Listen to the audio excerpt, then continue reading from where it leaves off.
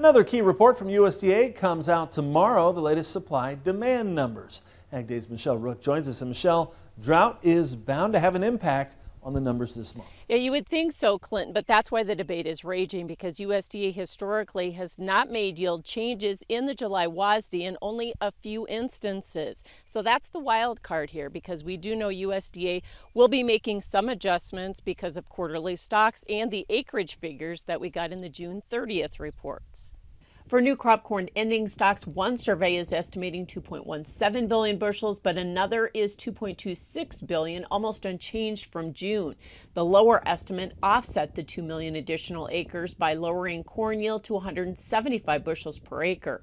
Now, the last time USDA cut yield in July was in 2012, but corn was only rated 40% good to excellent.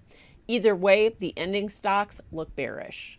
USDA does not have a tendency, or has not had a tendency in recent years, to make July yield adjustments. That doesn't mean that they couldn't do it, though. I mean, I think personally some sort of downward revision would be warranted given the drought monitor, given the drought conditions, given the crop ratings. It's really tough to swallow the idea of a trendline yield in corn at this point. Soybean ending stocks estimates are around 200 million bushels with the cut of 4 million acres, a bushel lower yield at 51, and a 4.2 billion bushel production estimate.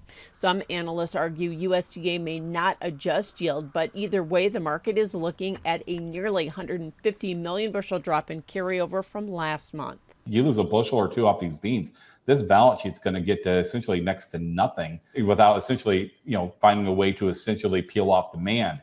So this bean market, we've kind of calmed down a little bit here, but I think, as we ramp up in the latter part of July into August, any kind of a hint that the weather is not cooperating and some of that heat dryness we saw earlier in the summer, this bean market could explode because there just is zero room for error.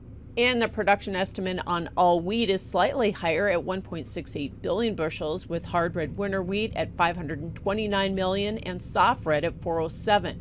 Now, this will be the first estimate on spring wheat, which is at 477 million and above last year by 31 million. New crop ending stocks are pegged at 569 million for wheat, up 7 million from June. I'm Michelle Rook reporting for Ag Day.